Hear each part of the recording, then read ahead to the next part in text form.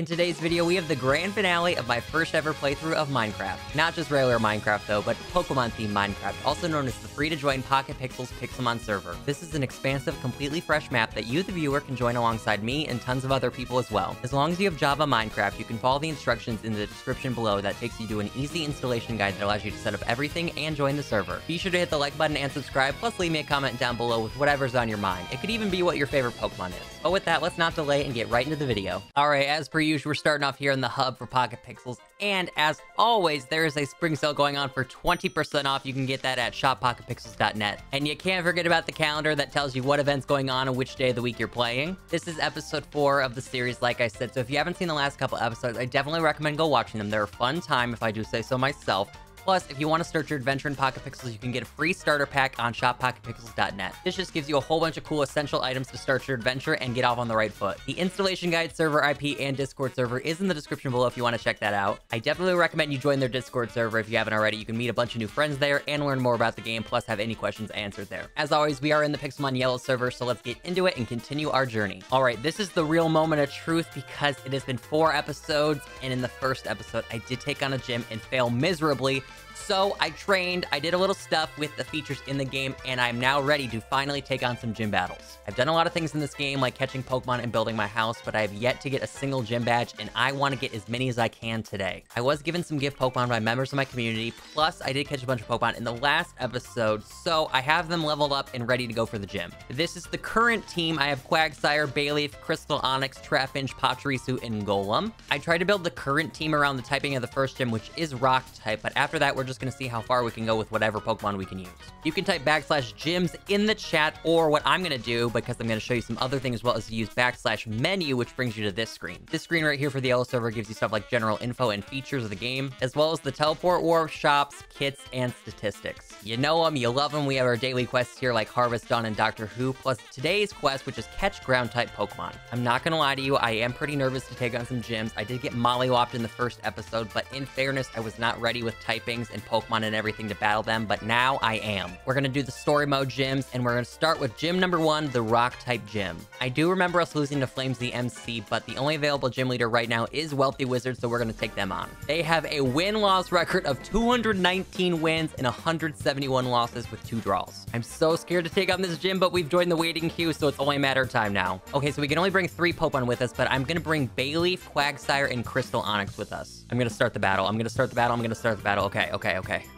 You're sending out Carkol, which I led with the completely wrong Pokemon, if that's the case. All right, easy peasy. I'm switching out right away. I can't deal with a Carkol with a Bayleaf, and I don't want to lose my grass type this fast. Okay, Water Gun for the win. Quad super effective. Carkol used Explosion. Oh, okay. Okay, so I did take some substantial damage from that, but, you know, you kind of sacrificed yourself, so I'll take it. All right, so he sent out Dreadnought, and assuming Quagsire's going to go down here, probably, I'm just going to try to use Yawn and see if I can put it to sleep. I am outsped, so that did not work. Unfortunate, but it's fine. Come on, Bayleaf, you can do it. Pave the way, put you back into it. Let's use Magical Leaf. We one-shot the Dreadnought, though, but here comes Shiny Cranidos. He used Thresh. Oh my god, that hit so hard, but it's gonna get confused at least in the end. It lived on 1.7% HP. I'm mad. But one more should do it, hopefully. No, Bayleaf died. Okay, never mind. Well, thankfully, Thrash from Cranidos will do nothing to Crystal Onyx. Why not just hit it with the Dragon Breath and see if I can win? I am a Pokemon master. Let's go. Good job to the gym leader. Well, gym leader wizard, I appreciate you so much, and thank you for the fun battle. I'm gonna keep testing my luck and doing more gym battles as long as they're open, so let's go to the normal gym next. All right, the gym leader Just Better, lol, is available, and they have 77 wins, 27 losses, and 1 draw. Naturally, I'm gonna battle them, so let's get into it. Oh my gosh, that was a fast step. Okay, so they're normal types, and I can bring 4 Pokemon with me. Let me bring Bayleaf again, Quagsire again, Crystal Onyx again, and this time let me bring... Oh, it actually lets me bring a level 35 Torkoal. Okay, so that's good then. I'll go. All right, so they led with Ambipom. I see them all the way over there, and let's get into the battle and take off for the victory. Ambipom's normal gem boosted the move's power, and it took out almost all of my health. Oh, and you use Acrobatics to knock out the Bayleaf in one shot. That's not good. Okay, so the first gym was like level 25 Pokemon, so I thought these would be like maybe like level 30 and I'd still have a chance, but no, that's level 35 and I'm under-leveled massively. Thankfully, normal types will do nothing against Crystal Onyx, which is rock and ground, so I'm gonna just use Dragon Breath and hope for a Paralyze. This gym leader came prepared and left me on 1 HP with low kick. How dare you have a fighting move? Okay, so you still outspeed me while still paralyzed. That's cool. I didn't even want to use my Onyx anyways. All right, Torkoal, you're level 35 and you're the best option I got, so let's do this, fam. Flame Wheel didn't do too bad there, so let's just keep using that. Also, Torkoal is very slow, so I need any speed boost I can get. Thank you. Torkoal, the real MVP with a critical hit to faint Ambipom. You have a Heliolisk. Okay, that is normal type, but it's also part electric. Now I'm kind of mad. If only I still had my Crystal Onyx. You use Thunderbolt and just kill me like that. That easy. Oh, no. Well, thankfully, you can't use Thunderbolt on a Quagsire, but it's 10 levels under-leveled, so I don't know what I'm going to be able to do. I swear, I just keep putting these Pokemon in red HP because they never faint. So it sacrificed itself with whatever item it uses, and it used Quick Attack and made my Quagsire faint. So I lost. I lost and I don't have a bed to cry in, so I'm just gonna have to be upsetty spaghetti then. There is a 50-minute cooldown to take on the gym again after losing, so even though I just leveled up a whole bunch of new team members for a better matchup, I won't be able to do it.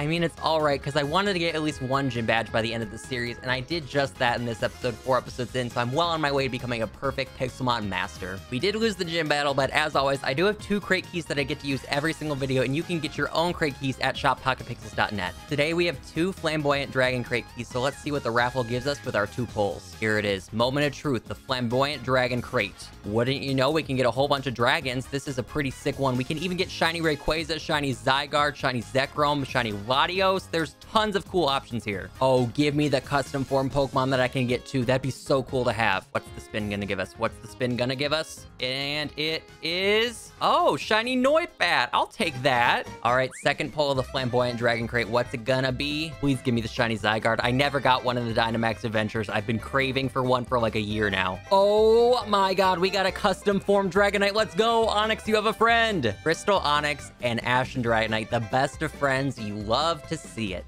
Are you trying to push me off a ledge right now, sir? In this economy, in the middle of a global Panera Bread, did you just unleash a Reshiram in my home? You got a Groudon in here too, why not? At this point, can someone tell me why there's been Sinisties in my house like the past 3 days? They're everywhere. And it's only Sinisty too. It's only Sinisty. Yami, welcome to the neighborhood. Was that Meowth on fire? I've come to just learn that Pokemon just suddenly burst into flames, and my home for that fact too. They just burst into flames, and I don't know why or how. I've just kind of accepted it. Are you okay? Blink once if you need help. Oh my gosh, you caught a Bidoof with a top hat? Like, our meeting point in the game is that the Bidoof at the top hat in the hub, but you actually caught a real one. What a dapper gentleman. Even the Groudon shook. He's just kind of like surrounding the Bidoof like, oh my god, he's here. He's even got a little monocle. What a dude. What a D-O-O-D dude. I hope you guys enjoyed this. I made this sign like last week. Razor needs material, smile. I'm struggling, smile. And then the community chest was set up. Okay, so this is the house that was already here when we set up our neighborhood, and we kind of just joined them instead of them joining us, but they got a really cracked house, and you can't believe it until you see it. Hello, friends. I'm planning on building something like a trade port with a secret Team Aqua base underground. It would be really nice if some people with complementary ideas would settle nearby. LG Blaville. Team Aqua, Team Magma, Team Plasma. You know, everyone's got their favorite. LG Blaville, whoever you are, you weren't a part of our neighborhood. We kind of just set up shop here. So whoever you are, if you end up watching this video some way, somehow, shout out to you in your house because it's really cool. You know, to quote DW from Arthur, that sign can't stop me because I can't read. They have an entire Team Aqua ship down here, like the submarine from the story in Hoenn, and like the map of the region too. Like, this is no joke. Team Aqua symbol on the wall. You must always wear a uniform. If you see someone of Team Magma, you have to fight him, her. Okay. Work towards our goals as you see fit. You can tell I was kind of down here based off everything that is destroyed. Team Aqua members aren't supposed to be one with the Magma. I'm sorry. I've gone to the dark side. Y'all gotta tell me what Glowstone does because that sounds pretty spacey. Oh, wait, you put that down and I broke it. Oh, is that to light things up? My bad. My bad. Am I the problem? Am I the drama? I had fun down here in our adventures in the Magma Cave, but I feel like Heatran's getting really mad at us right now, so I'm gonna skedaddle home and continue working on my basement. Oh my god, that scared the living crap out of me. I was like, there's a shiny in my house. All right, real talk. Why is my house always on fire? Can someone explain it to me? This part of the house, to give like context to what this was kind of like a walkway through because I wanted it to be able to see like the downstairs area still while still being like a second floor. So it leads into this back room here where I'm gonna work on windows now. And then there's the third floor, of course, that I was just up putting windows at. So that's kind of like a 3-floor basement. That is such a me thing to do with building that I might just destroy everything out of impulse. Okay, instead of pushing out the building because I'm at the edge of the plot land, I'll just do stairs down and make this even with that and that. That sounds like a good game plan on how to expand the house with it being perfectly symmetrical on top, second floor, and then on the bottom floor. What I think I'm gonna do is for today, I'll probably stop with this house here and then pick it up and do it more off screen and then show you guys the finalized product when I'm done. All right, we're warping to day 3 now of the video, and we are gonna go look through all the houses in the neighborhood for all of our community members and look at my house as well to see the finalized products. Here's the outside of my house. I mean, to be fair, it really still does give off dungeon vibes, but for the most part, and this being my first ever playthrough of Minecraft, I think for a house, it looks pretty solid. I say finalized product, but I actually don't have furniture for my house, but I do have torches to light everything up, and this is the main floor. Up on the second floor, it's the same type of deal with the torches and everything to light everything up. I did actually end up putting the glass windows at the top of the house for the sunlight to run through, and I do have storage in my Pokemon Center here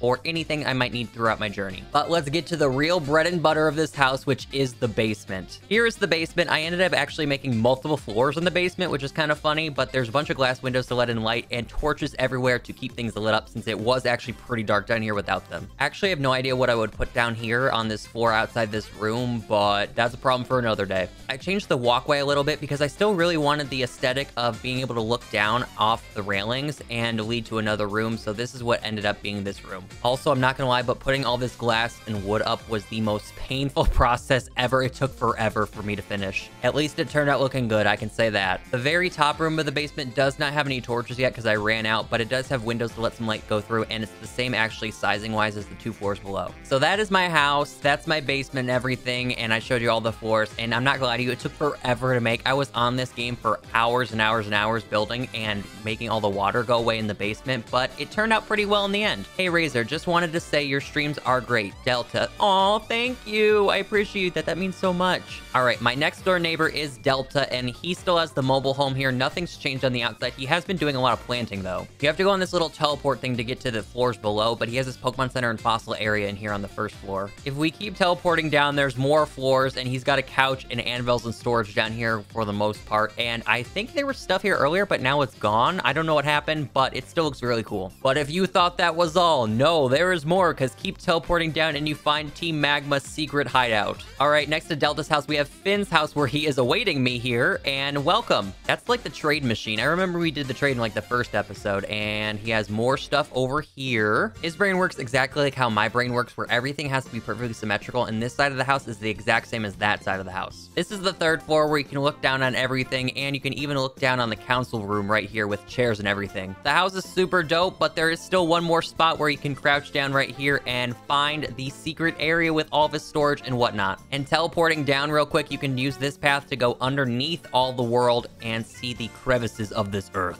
All right, fam, I'm not gonna lie to you, I was not in here at all when the server reset, and now that I'm back on, I have no idea where I am. It's just like little corridors here. Is this like a platform or something? Oh, it is. Oh! Wait, what happened? I just went into the black void. Okay, so the screen just went black and I thought I was underwater, so I was hitting the space bar to jump up and try to go to the top of the surface, but then it led me up here on top of the world. Well, considering I don't know how I got into that part of the house, I'm just gonna jump down and continue on with my merry way. All right, we're at Shadow's house now, where he doesn't have much change, but he does have the waterfall finalized with it leading to a little pond here. Inside it's all the same with the couches and the chairs and the PC and everything, and he's still got his little farm area here. Oh wait, this room's new and he's got glowstones lighting it up. And then, of course, he does have the tree house on top of his house with glowstones and windows to light everything up, and you can see all the neighborhood from here. Okay, I stand corrected. There is actually new additions because this is a new area to his house as well, which leads into here. Very cool house, and we're glad to have you a part of the neighborhood for this series. All right, we got Linus's house now, which is the Groudon lair. He's got windows and everything to look out in the neighborhood and spy on everyone, because you know Team Magma's up to no good. Magma King's desk. Hello. So are you the king, the receptionist, or both? Because that's kind of impressive. Well, considering he has someone's head on a stick here, I'm gonna just jump off the roof since I'm done with the house. I honestly still don't know who made this, but someone made like a water gym area over here. It's got this little battle arena here with waterfalls everywhere, and someone in the neighborhood must have built this because this was not here when we plotted our land. So if you're watching this video and you made it, tell everyone because it's really cool. All right, we got one more house in the neighborhood to show off, which is the newest addition to the neighborhood actually, with Wild Heart's house. It's got rainbow windows and everything. Happy Pride Month! Inside, it is beautiful with the sunlight shining through, and even at night, the torches would still light up everything just fine. You got your storage, crates, PC, and everything you could possibly need in the house. Wait, I stand corrected because that was not the last house. KJL's house is up there as the hot air balloon. Problem is, I don't know how to get up there, and KJL never told us, so it'll just be a mystery forever. Thus concludes the neighborhood tour to wrap up the finale, and if you like this video, be sure to hit the like button and subscribe. Plus, leave me a comment down below and tell me if you like this series of Pixelmon, since this was a new direction for the channel for me, and I'd love to hear your thoughts on it. With that, friends, though, I will bid you a farewell, and I'll see you later for alligators.